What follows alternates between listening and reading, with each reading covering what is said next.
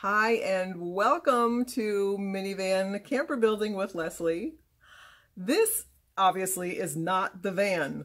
I wish. I've always dreamed of having some type of closet, some place where clothes could hang in the van. Haven't figured out how to do that yet with our setup. However, since we are back at our house in between renting it out, just to do some little touch-ups and check in on the place, this is an opportunity to stop in and see all the things that I'm not bringing with me. Coming back now and checking in after 7 months of renting out the house as a B&B, that is a great opportunity to look and see, what do I feel like I need right now? And what was I just holding on to because I had no idea what else I was going to do with it? If this is your first time here, welcome. I don't always come at you from my closet. I'm Leslie, and I built our minivan into a camper. Single-handedly. Yes, I did. And I'll show you how to do it too, if you're so inclined. While you're here, why don't you go ahead and subscribe? We can keep in touch that way. I try to answer every single question that I possibly can. So go ahead and get in the comments, ask anything you like, and I'll get back to you. A lot of these clothes are not suitable for camping. So that's one reason they stayed behind. I went through and pulled out everything that I knew would do well on the road that would be suitable for the camper van lifestyle. But what did we bring with us on the road? Well, I have my favorites, and the hubby, Michael, also has his favorites. So we put together some of our top choices for functional and comfortable and good-looking clothing while you're on the road in your camper van. Let's go. So when we're talking about the right clothes for camping, the number one most important thing I have to say to you is layers. You want lightweight, breathable, moisture-wicking layers. And even if you're camping like us in mostly warm weather, it can get colder than you think. And layer while you're sleeping too. You can adjust in the night if you're getting warmer, colder. You have your clothes right there. Another important thing to think about is long sleeves. Maybe you think, well, if I'm camping in warm weather, I just like to wear my tank top. Okay, that's great. But those long sleeves can protect you from the sun, from bugs, and also from any, scratchy or nasty plants. Long sleeves are great to have in the summer. So let's talk about those layers. I'm going to list some clothing materials here. What I'm not going to hit is any of the ethical aspects. Things like, is the disposal of the fabric a hazard to the environment, or was the sheep treated especially well when the wool was sheared? That's a different subject for a different day. Let's start out with 100% cotton. Oh, it's so comfy, especially in warm weather, right? But whether you're camping in either hot weather or cold weather, the problem is that it absorbs any sweat and it holds that sweat on your skin. So in hot weather, it just makes you feel muggy. If you're in cold weather, it just makes you feel wet and freezing. So if you're camping and doing any kind of physical activity, I would suggest avoiding 100% cotton at all costs.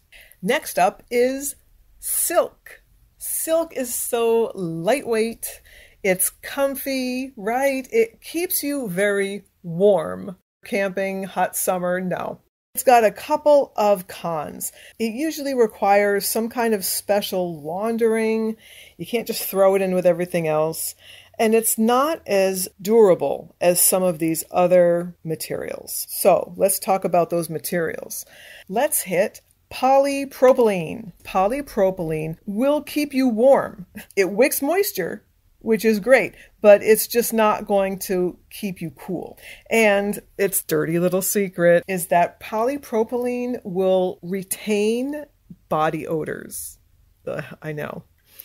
And I made the mistake of buying some kind of athletic shirt that was polypropylene. And after the first time I took it out on a jog, oh, it's bad.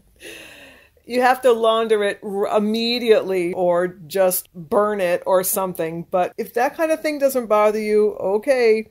But polypropylene, not the best for how it's going to smell and not the best for keeping you cool. Next up, nylon blends. Nylon blends are great for elasticity, very, very comfortable. However, they are really poor at wicking moisture away. When you have all these other choices, why wouldn't you go for something that has the ability to wick moisture away from your skin? So, what are some of the real go-to fabrics? All right, yes.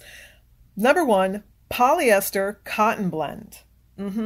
It dries much faster than 100% cotton, and it doesn't stick to you like 100% polyester. The polyester cotton blends are Michael's go-to fabrics for his t-shirts. And our next favorite is polyester spandex blends. They're great wicking, they keep you dry and cool. Most of my shirts, actually, most of them, like 99% of them, are polyester spandex blend. Actually, my pants, too. Most of my pants are also polyester spandex blends. They're comfortable, and who doesn't want that when you're summer camping? Speaking of pants, let's switch gears a little bit. Michael's shorts. Also, I think every single pair of shorts that he has is a polyester spandex blend. Super comfy, dry, cool. They don't wrinkle. They're great. My favorite pair of pants for hiking are 100% nylon. They are perfect. They have a UPF rating as well of 30 plus. I don't know why that's important in pants, but I guess it is. And let me testify, these things are durable. I've had these pants at least 10 years, maybe 12, maybe even more. I've taken them out on many a hike and they do the job. They also have a lot of pockets in them. They have hooks and they have these Velcro straps around the ankles so you can cinch them so nothing, will get up in there when you're hiking. Just nylon pants, 100% nylon pants are the way to go when you're hiking. In my opinion, I love them. Not telling you what to buy. I'm just saying I love them. Okay, next let's talk about socks. Socks? The answer is wool. No doubt about it. Wool is naturally antibacterial, so what that means is there's less odor. Just make sure that your socks are tight-fitting. So that way, when you're going hiking, you don't get any blisters. Make sure you get a little padding on the sole of your socks as well, and that the toe and the heel are reinforced so they have a good amount of durability. Why not splurge on some socks, right? They're for your feet, for goodness sake, and you use your feet a lot. So how good you're going to feel with a couple of really nice quality pairs of socks. For shoes, Michael right now is wearing Keen sandals, which seem to be great. They seem to work pretty well on the water, like you can stomp through a river, you can kayak, seem to be great. For hiking, he's wearing right now Merrell hiking shoes, and that's the Merrell shoe and the Merrell sole. Those are holding up well, and I think they're very lightweight, and so they're super comfortable. On my end of things, for hiking, I will wear anything with a Vibram sole. Just give me something, a nice solid boot or a hiking shoe or something that's really well built, has a lot of support, and the Vibram sole. Yes, so this is what I'm rocking right now, and they're awesome. And I also like to carry around with me a pair of the Bzees sandals. I love them because you can walk into a river with them. You can throw them in the washer if you want. They look cute. They've got a million different styles to pick from. And they are a go-to when once in a while you want to look like you're not in full tactical.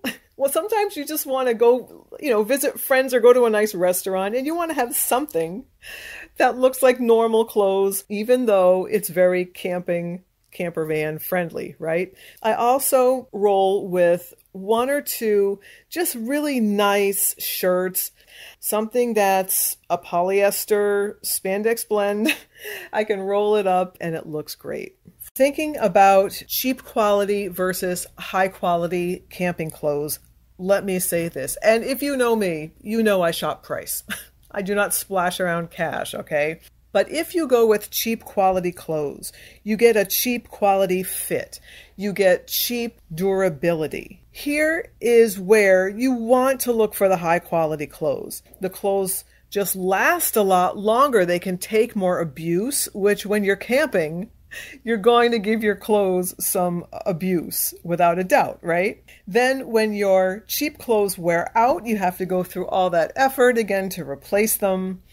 And you also want some clothes that are going to stand up to the amount of laundry you're going to be subjecting them to. Because when you only have a small amount of clothes, you wash them all the time. So think about that. And you don't have to go and buy brand new high quality clothes either. If you have some time and you have the interest in this, you can go look at consignment stores. You can find some really great quality clothes for a low price at a consignment store or a thrift store. I found a leather Gucci bag at a thrift store, okay? So have a look. Think about it. You're getting a great deal and you're giving some clothes new life. Hope you enjoyed talking about clothes. I certainly did enjoy hanging out with you. Thanks for stopping by, and I'll see you next time.